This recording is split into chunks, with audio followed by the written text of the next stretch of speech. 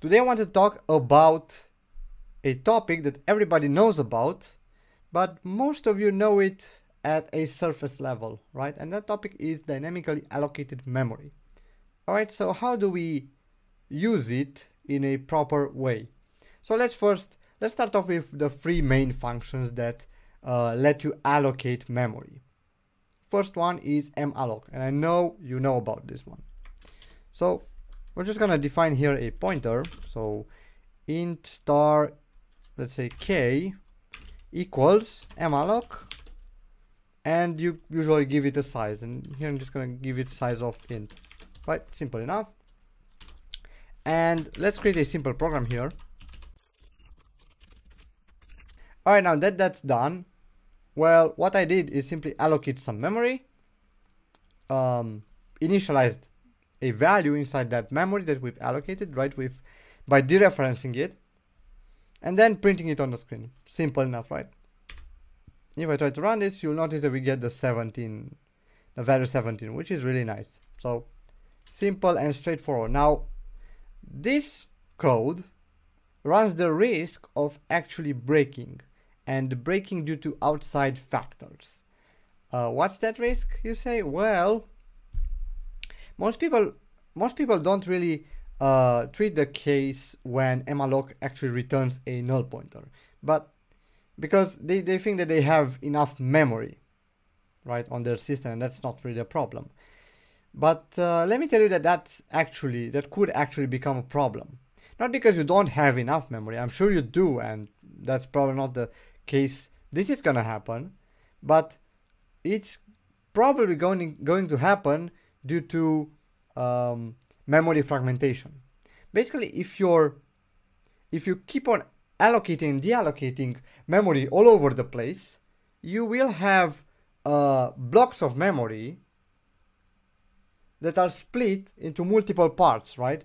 And it might so happen that you want a block so large that it doesn't actually fit in any of the free memory spots, right? If you fit it there, you kind of go over 8 bytes of the other array. If you fit it here, well, that kind of overrides 32 bytes of the other thing. So you cannot really do that, right? And even though you might have a lot of memory, if it's really fragmented, if you really try to allocate a lot of it, you might run the risk of doing so.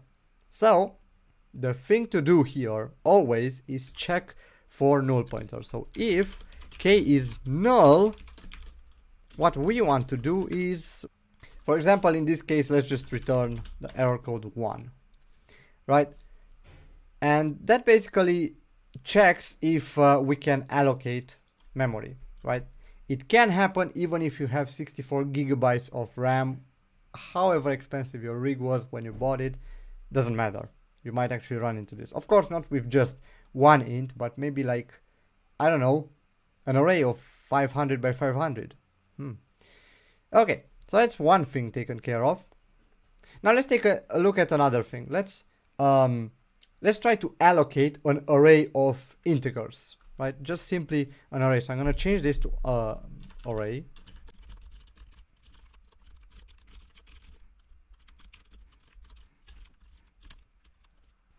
So I changed the whole code so that it supports 64 integers inside our dynamically allocated array. Now, all we have to change is the malloc call. Here we can do size of int, well, times of 64. Right, so we're just gonna allocate an array of size 64. Don't worry about the fact that it's hard-coded. Usually don't want that, but in this example, it doesn't really matter. It's not really a big issue.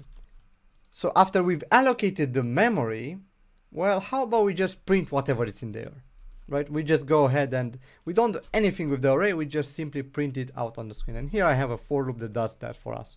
If I try to run this, well, you'll notice something interesting. You'll notice that I have mostly zeros on the screen, but some of them are not actually zero. Some of them have a different value than 0. That's leftover memory.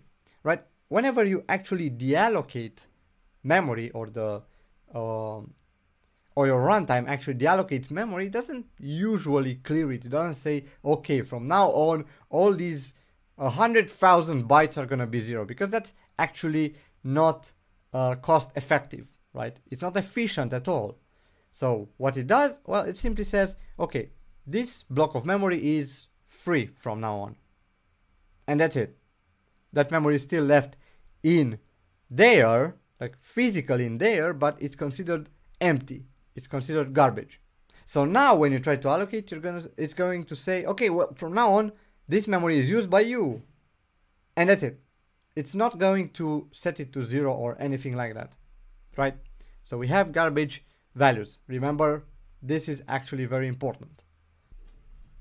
Now, to deal with this, traditionally, most people, what they do is just say memset, right, our array to the value 0 and our size, the size of the array, right? Simple enough. So it just kind of says set everything to 0, right? I talked about memset and memory manipulation methods in this video up top that you can check out, but it's very straightforward. All this does is takes in a pointer and sets every single byte to the value 0.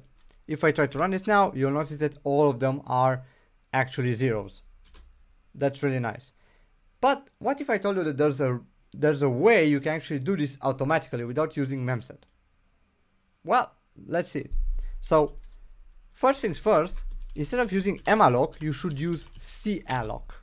And calloc is a memory allocation function that is usually used for allocating arrays. Why? Because the first parameter is actually the number of elements you want to allocate. So in our case, it's going to be 64. And the second one is the size of each element. And in our case, it's just the size of int, which is on this compiler is just 4. Okay.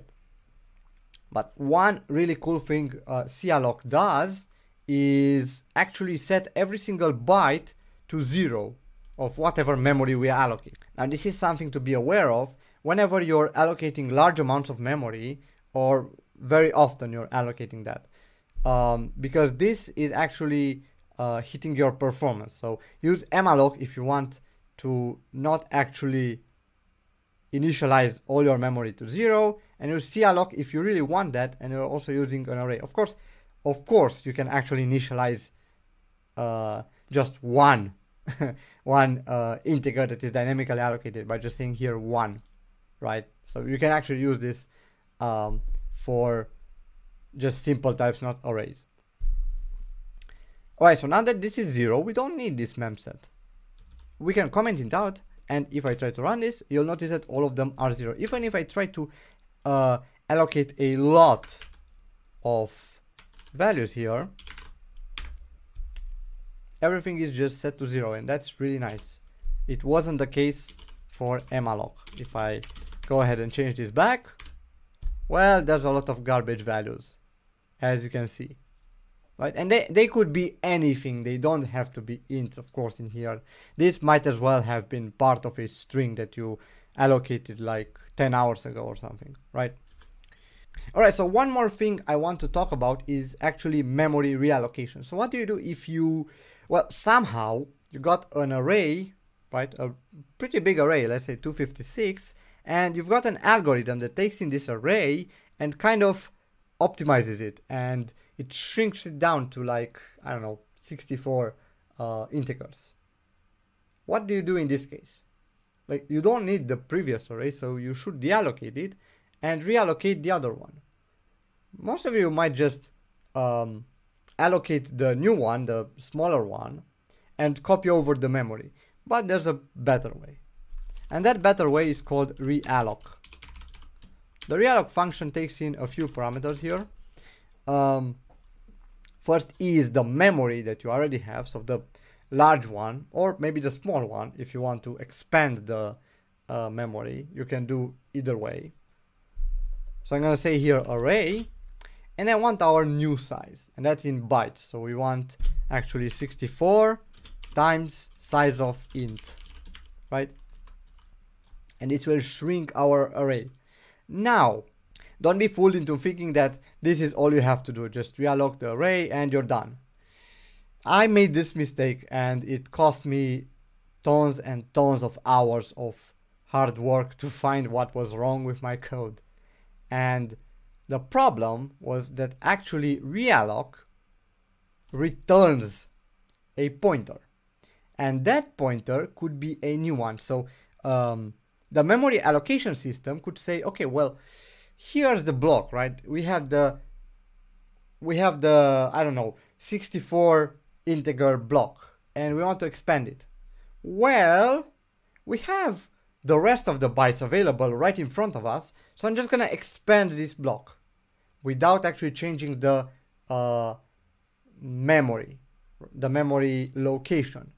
Without changing the memory, that means that this call, if we try to use array further on, like the actual address, it's going to be valid and it's not going to create any sort of problems. But if there's not enough memory in front, or for some reason the system actually decides that, oh, if you want to shrink this memory, you'd better just move it over there because of fragmentation or whatnot that we just talked about, then your value, the value inside our array, well, it's poof, it's gone. It's actually just garbage, just marked as deleted, as freed, right? So what realloc does is first sometimes free array, and then it reallocates. So it says something like malloc of 64 times size of int, right? But this is not all the cases, right? It might actually jump the gun and simply expand your existing block, right? So keep this in mind. To use it, all you have to do is get the value returned, so in our case this one, and store it inside the previous pointer. So I'm gonna say array equals that. Even though you have to specify array twice, don't forget, it's just a single value, just a number that represents an address, right? And that doesn't change even if you pass it here, right? Now, one more thing to actually check is, of course, if the array is null. Even after reallocation, sure, there might not be enough memory left that's not too fragmented, right? I talked about this previously. Same thing applies with realloc, right? Check for null. And now that we have this array that has 64 integers allocated to it, what we can do is simply, well, let's say print it on the screen. And if I run this, well, in our case, it's all zeros because probably it was reallocated, because it was allocated with calloc. We got that to, we got that memory all to set to 0. And when it did reallocate, since it's smaller, it probably just kind of slashed a bit of our block, right? And it didn't really change the values themselves that are in there. Okay, so that's what I wanted to talk about, right? Just memory reallocation, setting it all to 0, and how to check if something went wrong whenever you're allocating dynamic memory, right? So I hope you find this useful. Thank you guys for watching, and well, see you next time.